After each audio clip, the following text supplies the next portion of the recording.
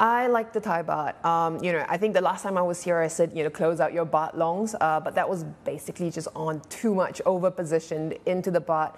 Things have corrected since then. So structurally, we like the baht just because you've got combination of current account surplus, which is not just driven by tourism at the moment, it's driven by lower shipping costs. I was going to add lower oil prices to that mix, but as you know what's happened overnight.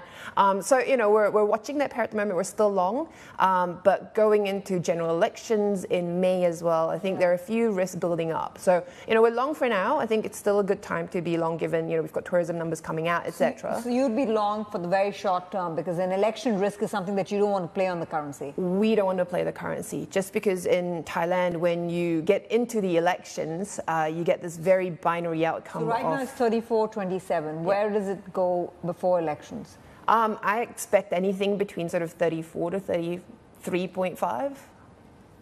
Yeah.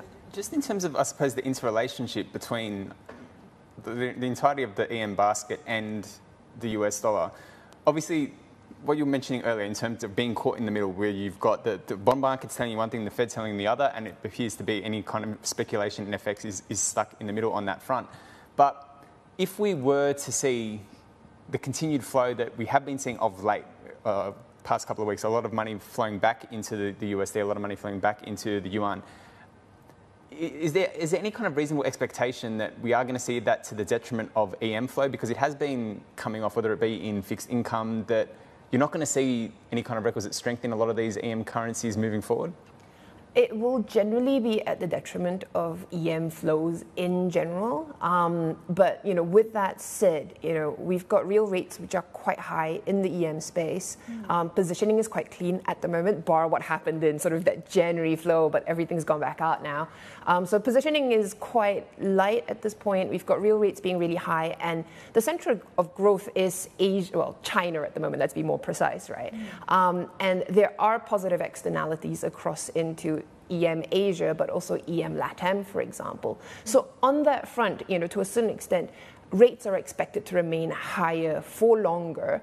And because a big part of Asia didn't hike rates as rapidly, there's less chances of things breaking down in the near term as well. Also, so I think the inflation problem in Asia is not, it's not easy, but it's not as bad as the US. Exactly right. But because they only came out of reopening much later than the States did, for example, I feel like that domestic demand momentum will keep going for a little bit longer.